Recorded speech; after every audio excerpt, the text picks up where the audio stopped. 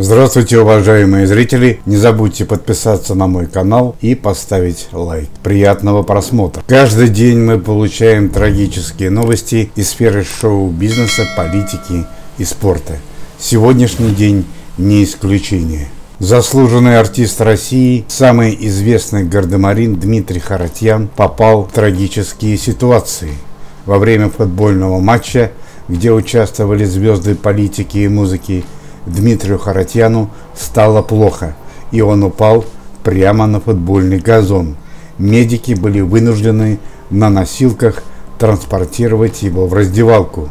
В итоге оказалось, что у него был сильный обморок и повреждена нога. Также Дмитрий Харатьян 4 раза попадал в дорожно-транспортные происшествия. Как признается сам Дмитрий, всему причина алкоголь.